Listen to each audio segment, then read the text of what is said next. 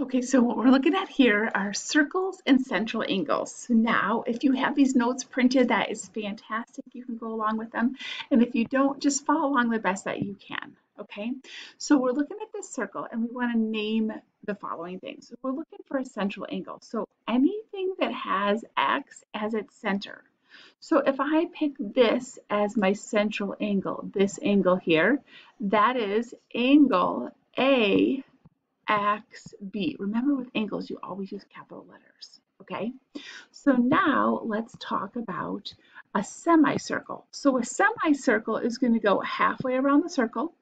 So here is a diameter in this picture. So halfway around the circle is here. So the semicircle is the piece of the arc out here that we're talking about. So this is going to be D towards the A and towards the B, because I just outlined that half, and then I put that arc notation on the top of it, kind of connecting them like that. Okay, now let's look and see what is a minor arc and what is a major arc. So when I'm looking at a minor arc, this is going to be something that is less than 180 degrees, and a major arc is going to be something that is greater than 180 degrees. And by the way, a semicircle is going to be equal to 180 degrees.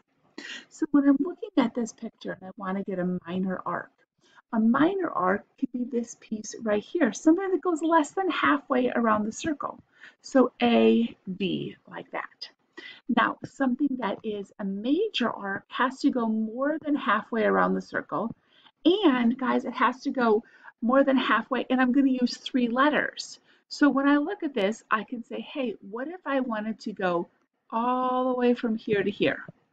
So I can name this lots of different ways. I don't need to say DCBA. I'm going to say maybe DCA, or I could call it DBA. And then don't forget that notation, that little arc that goes on the top of it. Okay, so I hope this helps you understand naming the angles and the arcs. Okay, our next big idea is this. Guys, when you have a central angle, it is equal to the measure of the arc. So whatever the measure of the angle is, if we're talking about the central angle, is the same as the measure of the arc. Only if this is, let's just be super clear, a central angle. So a central angle is the same as the arc. So see this central angle here, RPS, it's equal to 110 degrees. So what's the measure of this arc that goes along here? Here you go, crazy easy. It's exactly the same as the arc. Okay, remember when we had an angle addition postulate or a segment addition postulate, and it said, hey, if you know 2 little pieces, you can add them up and get the great big piece?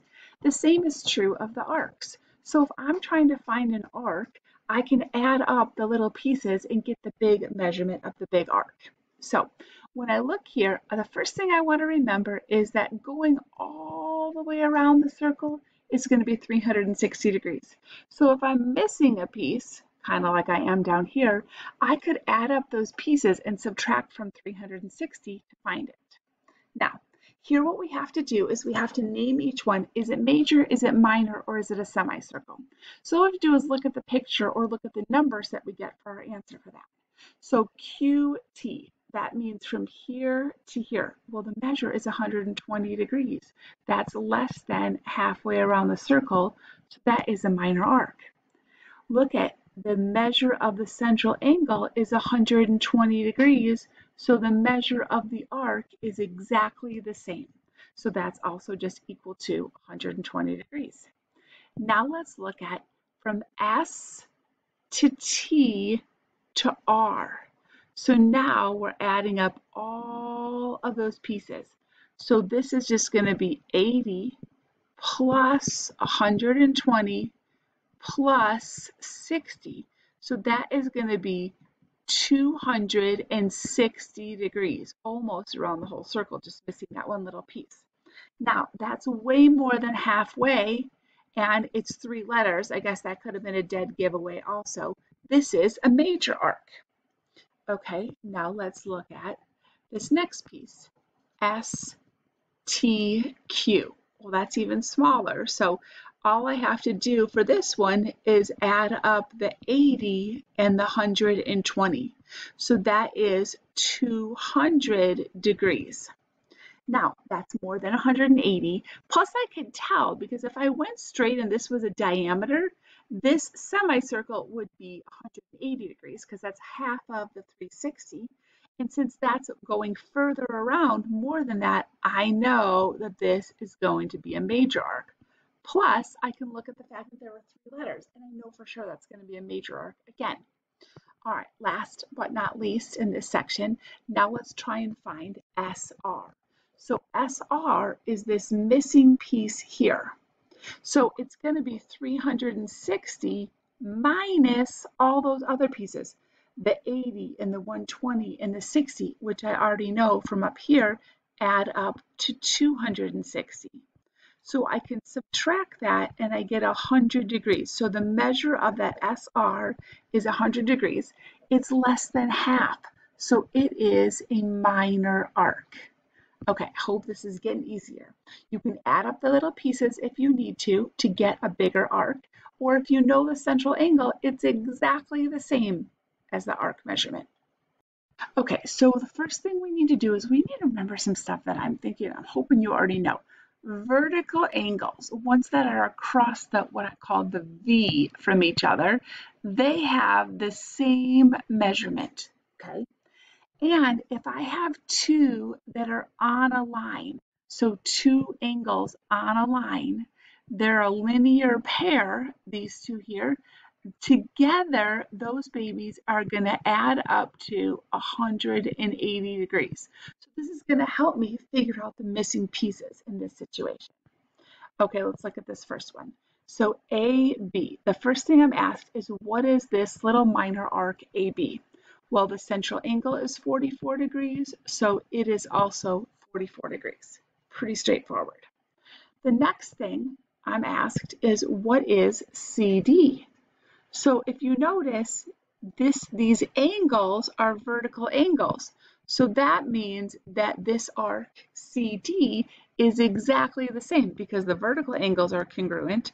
So that means this angle inside here is the same. So now I know, I know that this piece here is 44 degrees.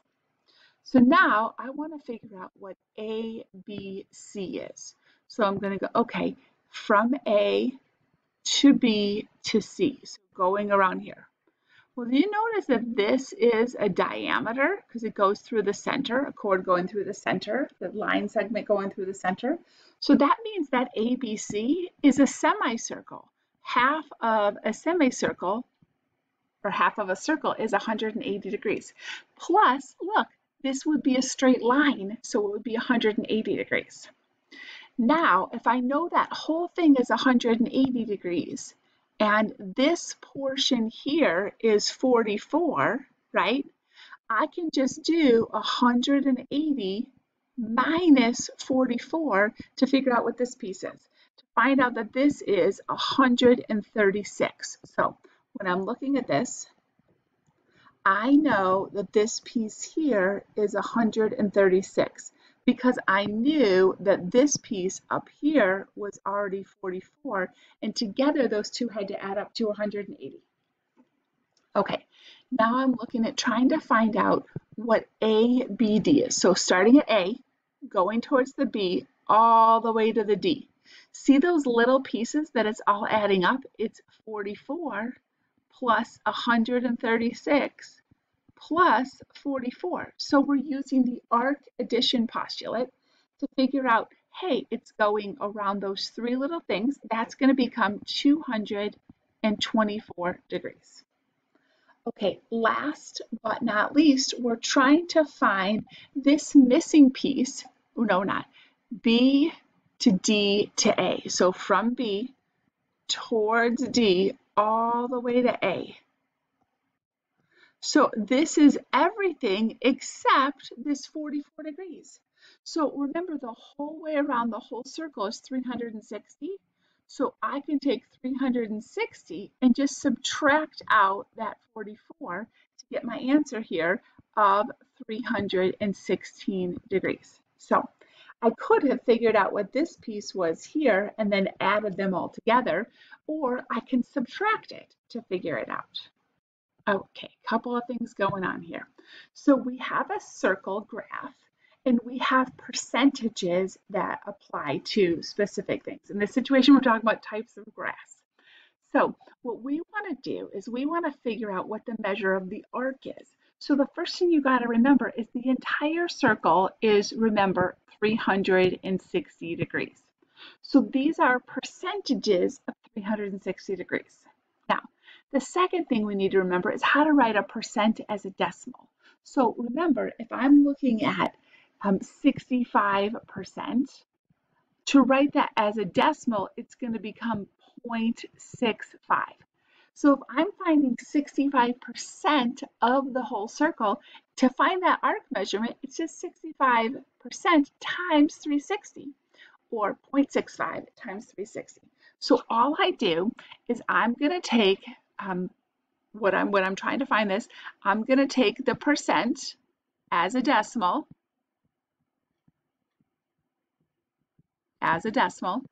and I'm going to multiply it by 360 degrees, and that's going to give me my answer. So when I look at this first one, I'm like, hey, KLF, that is 65%. So that is 0.65 times 360. All I'm doing is I'm changing this percent as a decimal. This is going to tell me that this arc is 234 degrees. Now let's look at the next piece. The next one it asks about is FG. FG is 20%. 20% as a decimal is 0.20. Changing that percent as a decimal, multiplying 0.20 times 360 is going to give me that arc measurement of 72 degrees. Okay, now let's, oopsie, come on, let's do it. Oh, I wanted to erase this just to make it a little bit neater. No, it won't let me. Okay, that's fine. I'll let it win. Okay, now GH. GH is 8%. Now here's a real trick. 8% is not 0.8. It is 0.08. So remember, you move the decimal place twice. So all I'm doing is writing 8% as a decimal, 0.08 times that. Now don't be afraid of a decimal for the arc length. That's okay. 28.8. All right, last one. Hope this is getting easy. All I'm looking here is from F to H. So from F to H, well, it's 20% plus it's 8%. So what is that? That means that section is 28%. So just like the arc addition, I can add those percentages. So it's just going to be 0.28, because that's 28%, times 360. And that is going to tell me that this arc length is 100.8 degrees.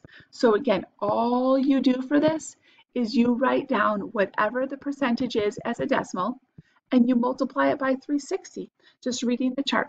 Okay, I hope this has helped you with circles and central angles.